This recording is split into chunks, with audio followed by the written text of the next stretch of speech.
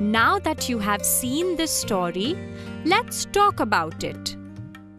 Each of you, in turn, will ask a question about a part of the body, and another will reply to your questions. Now, open your textbooks to page 25. And Sameer, please ask the first question. What do hands do? Hands do many things. They hold things, they carry things, they make things. We push and pull with our hands. What do feet do? We walk, run, and skip because we have feet. We can tap our feet and we can dance. What do eyes do? Our eyes look at everything around us. They also read.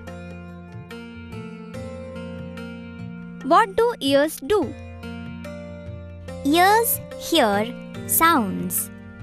They hear both the loud noise of crackers and soft whispers of friends. What does our nose do? The nose breathes. If it does not breathe, we will die. The nose can also smell things. What does the mouth do?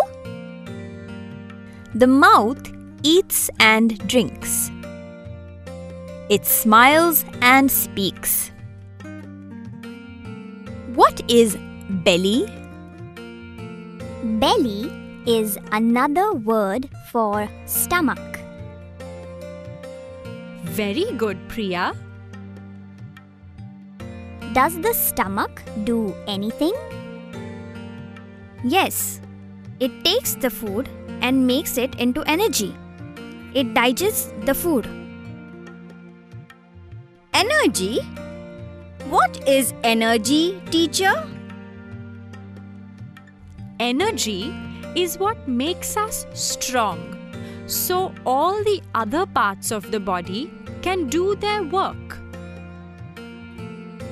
What did the mouth, the hands, the feet, the eyes, the ears, and the nose think about the stomach? They thought the stomach was lazy and does nothing. Why did they think so? They thought the stomach does nothing because no one can see what happens inside the stomach. What happened when they did not give the stomach food? They became weak and tired.